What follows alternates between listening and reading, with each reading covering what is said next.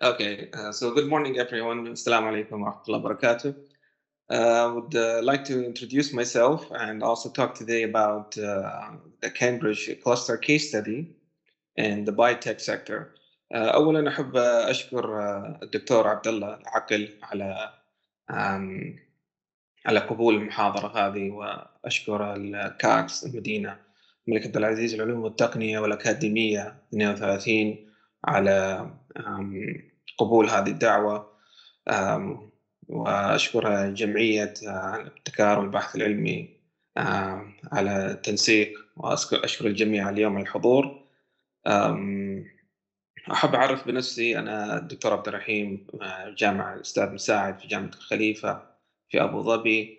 I've been يعني involved in biotech يعني research the last past I think about نحن 7 to 8 years الآن في الإمارات وبين السعودية وبين بريطانيا وكامبريدج. So hopefully I could I give you an eye insight شو صاير يعني within this area, and also like use Cambridge as an example um, to see what we can learn and what we can't learn. Okay.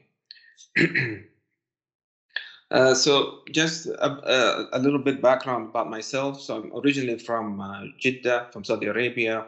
I did my training, my master's in stem cell biology in the medical school in Minnesota. Then I did my PhD and postdoc in Cambridge between 2016 2017. Then I moved to Khalifa University to start my lab, which works on stem cells, regenerative medicine, on RNA molecules, synthetic, these kind of things. Okay. So also I was also involved in some entrepreneurship training in Cambridge as well. So I was involved in the Judge Business School Accelerate program. I also worked with Google Campus in London on a couple of biotech startups and idea space in Cambridge, also in the biotech sphere as well. I was also I won the award of the first innovation entrepreneurship competition for Saudi students in 2015. That was arranged in London. So I'm quite familiar with the ecosystem, with the biotech ecosystem in the UK, especially in Cambridge. And today I'm going to talk about that ecosystem, things that I've learned and things that I have seen that's working. Of course, I'm not trying to say that we should be like Cambridge, right? I'm not trying to say that that we need to become or imitate their ecosystem. Every cluster, every country, every city, every university have their own ecosystem that is kind of built organically. And today I just want to highlight a couple of things that we can learn from and hopefully maybe facilitate our own ecosystem in the Gulf. Okay, so I would like to start with this idea is that biotechnology, or biotech in general, the industry, is a strategic necessity, is a necessity in the Gulf, right? In Saudi Arabia, in the UAE, in the whole Gulf. So it's not something that it's. A lot of people think that biotech is something that is, it's an extra, right? So it's not a requirement, but actually biotech is a requirement. It's a strategic requirement as well. And I'm going to give you guys an example how it became evident, like it became an example how biotech is important and it's strategically important. So we all remember what happened. A couple of years ago, COVID-19 pandemic. Every country was closed down. People were locked in homes, and people had to do routinely checks to detect if they're infected or if they're not infected. And that required a procedure that everyone is familiar with now. We call it the qPCR, the PCR that we used to take nasal swabs or buccal swabs to do it on a routinely basis. Okay, so during the pandemic, in the beginning of the pandemic, a lot of countries like the U.S. and the U.K. and other countries that were basically producing something that we call reverse transcriptase. So this is an enzyme that comes from the HIV virus. So let me just highlight the COVID, the SARS-CoV-2. So this was the virus that caused COVID-19. So its genomic material is made from RNA, and the problem with RNA is it's an unstable molecule. It needs to be converted or reversed into DNA. And the only enzyme that does that is an enzyme that we call reverse transcriptase, and that actually comes from the HIV virus. And a lot of companies in the US and the UK and other countries in the world, they generate that, and we buy them here in the Gulf, and other countries buy them, like Japan as well. And this and DNA, then the cDNA is used for detection in the qPCR. So a lot of countries in the beginning of the pandemic actually locked down on selling reverse transcriptase because they felt that it was a strategic molecule, a reagent that they couldn't sell to other countries. And so there is a huge shortage of this enzyme, and countries were left kind of alone to kind of figure out where to get this enzyme if they wanted to do PCRs to kind of control the virus. And if it wasn't for a lot of them, China, that massively produced this enzyme and supported other countries, then a lot of countries would have been in a very tight position because they didn't have the biotechnology to produce the enzyme in home, right? So they didn't have the expertise, they didn't have the technology to produce the enzyme in home. And other examples exist as well. So insulin production is a strategic molecule because a lot of people rely on it. Type 1 diabetes people rely on it to actually live on a daily basis. A lot of drugs, a lot of vaccines, especially the new ones like the mRNA vaccines, novel therapies like in cancer, something that we call targeted therapies, gene therapy as well, cell therapy. So all these biotech based therapies, just example, they're very good examples how the biotech industry, a successful biotech industry is a strategic requirement for countries. Okay, so I just wanted to make that point very clear. Okay, so today we're going to talk about Cambridge, the University of Cambridge, the city of Cambridge as a case study example. And I'm quite familiar with that ecosystem because I was there for about 5 to 6 years, and I continuously visit and work with the ecosystem there in Cambridge. And I've seen a lot of things fail. I've seen a lot of things work, and you kind of get a sense and feeling of the ecosystem. How's it working? How's it built? And we're going to talk about a couple of things today. So just to start with numbers, is that and this is just to show how successful the ecosystem is in a small city like Cambridge, and where the population is barely 100,000, maybe 200,000 individuals. Okay, so the university, actually, this is a new report. It was published last year, and it basically showed that the university contributes 30 billion pounds to the UK economy, and it creates more than 86,000 jobs across the UK, and this is a yearly basis, right? So this is in a yearly basis. So I just put a number there. So this is about 150 billion Saudi riyals that one university is contributing to the economy of the UK. Okay, so it's quite substantial. So when you break that down, you actually find that the majority of that money the majority of the funds actually come from research, right? So it's from the exchange activities like commercial companies, spin-outs, um, spin-outs. So commercial activity that's carried out around the university. This is what makes up more than I would say maybe more than 80% of the funds that the university contributes to the economy of the UK. And then there are also a couple of other numbers, student activities, tourism activities. These are all other things that the universities contribute to. But I just wanted to highlight that the majority of the money is coming actually from the commercial activity, from like relying on the ecosystem that's present in Cambridge to kind of facilitate the research into the translational side, into using it in the real life, in the real world. Okay, so today we're talking about the biotech, and there is this really nice principle that we like to talk about a lot, which is the triple helix requirement for any ecosystem, which is the research institutions, basically the creation of knowledge. And then we also have the private sector, which is basically the facilitators of that knowledge, transforming it into products or into companies.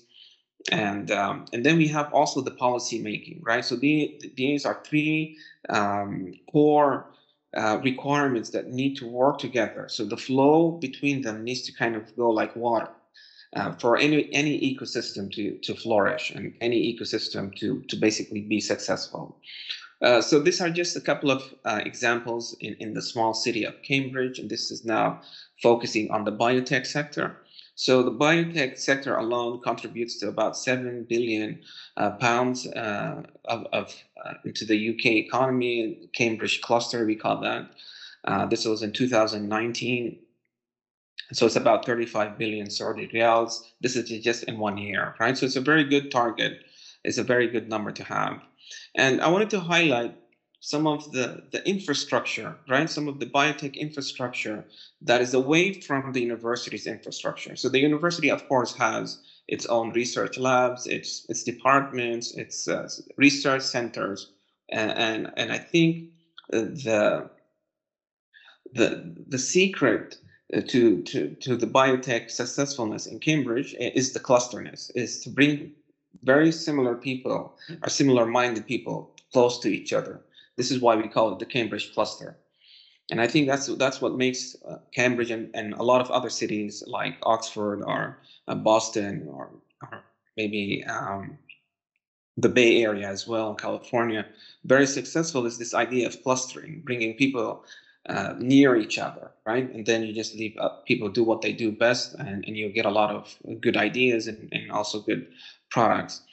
So I was just going to highlight some of the infrastructure that is away from the infrastructure of the university, and these are in place to kind of speed up this idea of research moving into products, into companies, or into so they're not incubators, they're not accelerators, but there are very similar ideas of clustering, right? So they cluster research areas, but the idea is then for a translational side. Of course, science parks are examples of those. We also have the Wellcome Genome Campus, which the human genome sequencing was done part in the Sanger Sequencing Institute.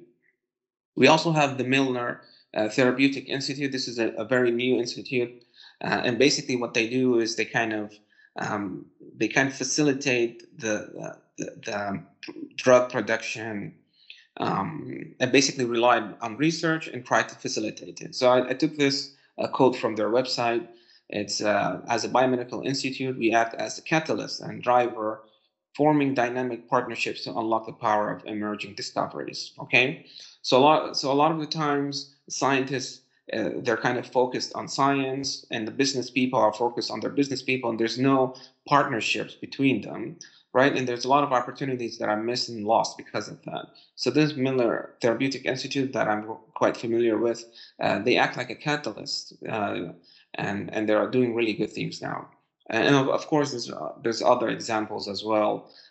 So this is just an example about the biotech infrastructure in Cambridge. Of course, there's many others, many good other examples, but I think the take-home message here is the idea of clustering, clustering in partnerships. I think that's between the academic world and the industry as well. Okay, so after that partnerships come, so after the infrastructure, so the huge investment in research and the appetite of waiting quite a long time. Cambridge is an 800-year-old university, so they kind of waited and learned from their mistakes for quite a long time.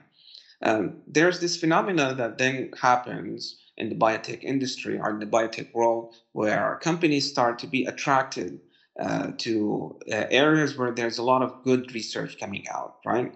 And AstraZeneca is a good example.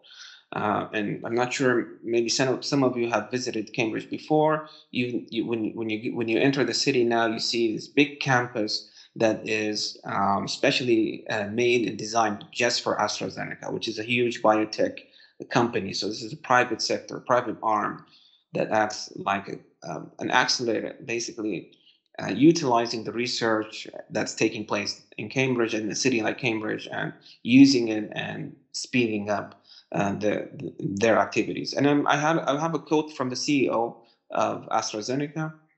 And this is a case study because this happened recently, that AstraZeneca invested a lot of millions of pounds in the city. They also built their own research center as well there. And so the idea is that they want to be close to the researchers, close to the research that's taking place in the city, and then contribute, learn, and then transform into products that they'll sell later on. So this is something as a quote from the CEO. He says, as a global biopharmaceutical business, we have an ambition to follow the science. Okay, so I think that's really the take home message from any private sector, that our biotech private sector that wants to move into a city or that wants to grow into an area, is that they follow the science. Okay, and then they push later on for discoveries later on. So I think, like, the take home message is that the genuine science, or the abundant amount of science that is produced, generated, then attracts the private sector to these clusters. And then these private sectors then facilitate and move things much faster later on. Yeah, boundaries of what known today, and deliver innovative, life challenging medicine. And I think that resonated with me a lot, and I was really keen on talking about that today, which is the idea that they follow science. Okay, so the idea of following science, and we also have other tech companies, biotech companies in the U.S. that do very similar, in Harvard and Stanford, and in very similar areas and elsewhere as well. So this is their AstraZeneca Discovery Center. So they invested heavily into the city and invested in infrastructure, and they're working with the science community there to facilitate anything that they think can move as products. To really work as a biotech facilitator there. Okay, so this was a really good case study that people are looking at now, AstraZeneca in Cambridge, and I also wanted to talk about it today. Okay,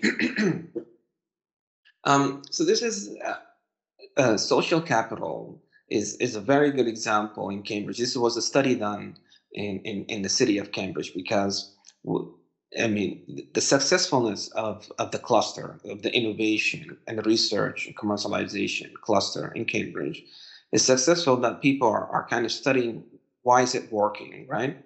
So they're trying to look at it from an academic point and see what are the main points that make it very successful. And according to some reports, it's one of the most successful clusters in the world today. It's the number one innovative cluster. And so people are looking at, why is it working? Why is it successful? And one of the key elements is something that they call social capital. And we also have this in our culture, but I don't think anyone has looked into it this in a scientific point of view.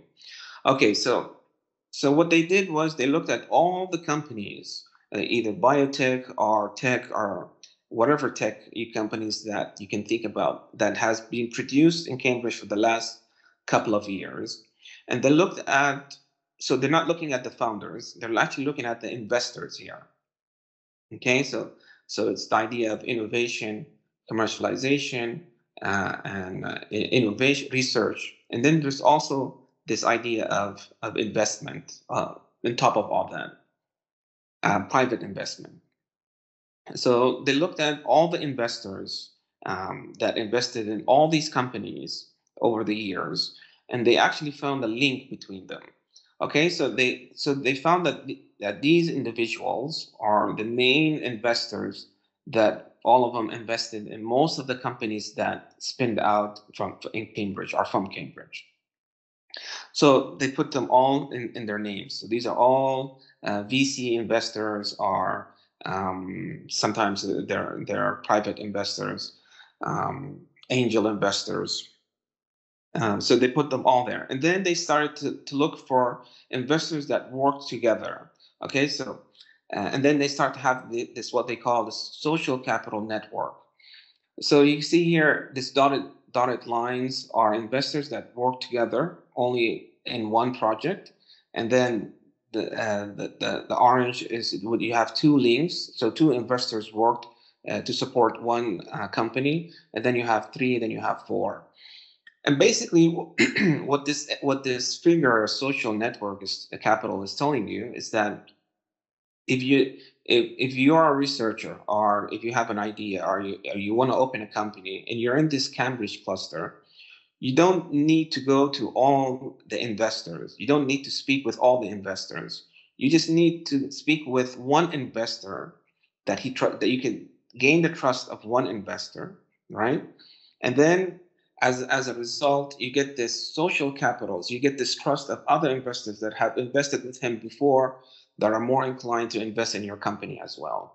So it gives you an idea that you don't need to approach every investor. You need to just gain the trust of one investor, and then as a result, many investors would come, which are within the social capital network, to basically support your company to spin out or to kind of become successful.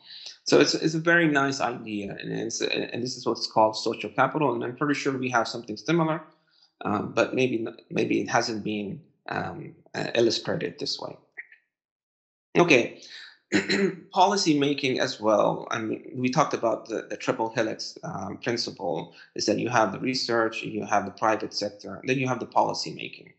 And policy making is extremely important, because you can have, especially in the biotech world, and I'll give you an example. In the US, a couple of, so it was in the Bush administrator time, the Bush administration actually they actually banned um, most of the embryonic stem cell research.